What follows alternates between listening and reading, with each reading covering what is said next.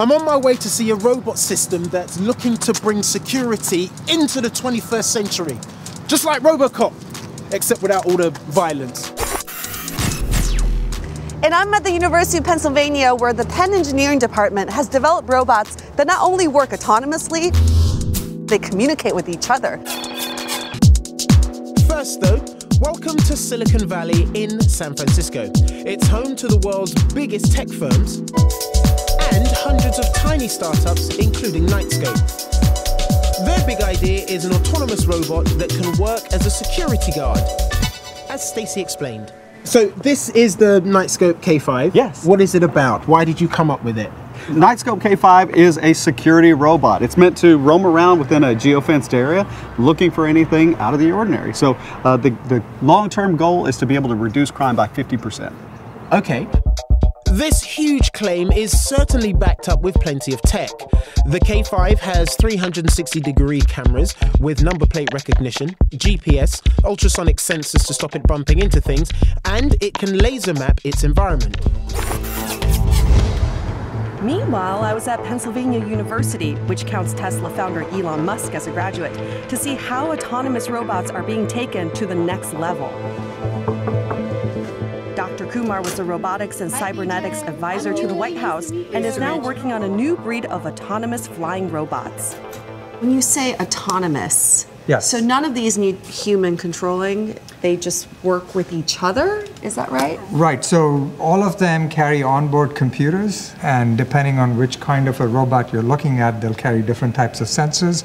So for instance, this robot here just carries an off-the-shelf smartphone.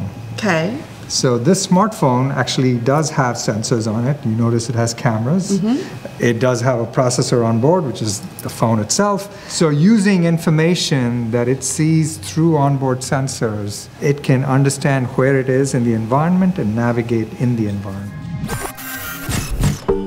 Back in Silicon Valley, Stacy was showing me the control center of the Nightscope K5 security robot.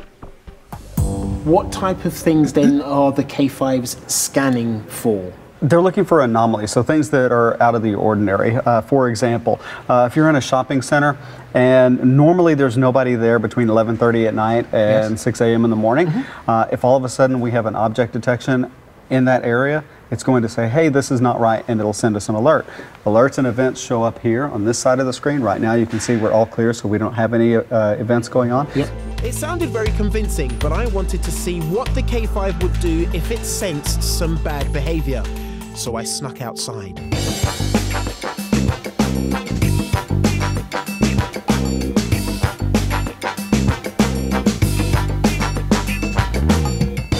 Now, this might look ridiculous, but the K5 was tracking me wherever I went and recording footage which could be passed on to the authorities.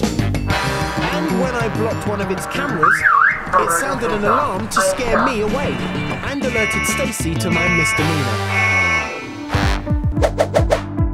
Back at the University of Pennsylvania, students Justin and Mickey were setting up a demo of their swarm drones. All right, I think I'm ready to see them go. All right, let's do it. These autonomous robots are aware of each other and work as a team. They're all controlled by computer software, which after takeoff runs without any human input. Wait, you're not doing anything? No, I'm not doing anything. No, I told them to go, and that was it.